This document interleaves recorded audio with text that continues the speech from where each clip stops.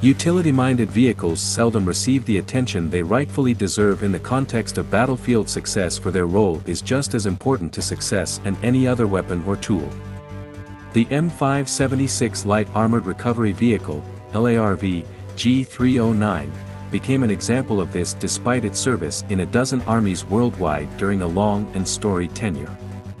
Its notable service will always be tied to American military use during the Vietnam War, 1955 to 1975, though other examples have gone on to see considerable service with fighting forces like the Israeli Army. The M578 was a tracked vehicle based on the chassis of the M107/M110 self-propelled howitzers, SPHs, which debuted during the Vietnam conflict. In this way, the running gear remained virtually unchanged, with 5 large road wheels to a whole side and the drive sprocket retained at front, with no track idler nor track return rollers used. As in the M107/M110, the driver took a position at front left in the hull with the power pack shielded to his right.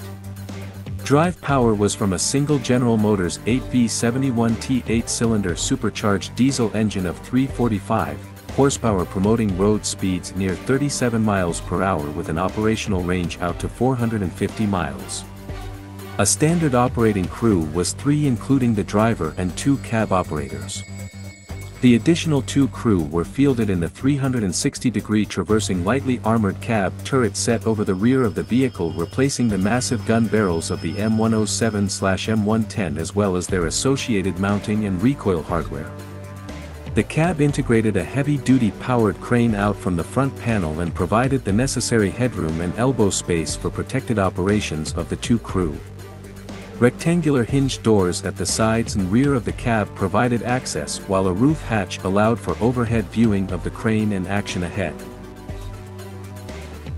As a non-direct combat vehicle, the M578 was rather modestly armed with a sole 12.7mm Browning heavy machine gun for local defense from air and land-based threats. The original M578 form was conceived of by engineers at FMC Corporation to become an air-transportable vehicle to service M107 and M110 vehicles in barrel-changing operations. This vehicle was then known as T120 in its pilot guise, but evolved to become the modified T120E1 before being officially adopted as the M578 LARV. The U.S. Army requirement evolved with it, and the M578 was used in a more general recovery role on the battlefield than as a dedicated barrel-changing vehicle. Bowen McLaughlin York was charged with the vehicle's formal production run, as was the case with the M107 and M110 gun carriers. The M578 was designed with systems to be powered even while the vehicle was shut off. This was solved by the implementation of an auxiliary drive component seated just after the primary power plant. The auxiliary system drove an onboard generator as well as hydraulic pumps which, in turn, supplied drive power to the cab, the boom arm, a pair of winches, and an anchor spade, the latter fitted to the rear of the hull. 2 powered winches were installed, one being a 30,000 pounds boom component paired with a 60,000 pounds drag winch device. The M578 held the power to recover light-class armored vehicles and similarly weighted components.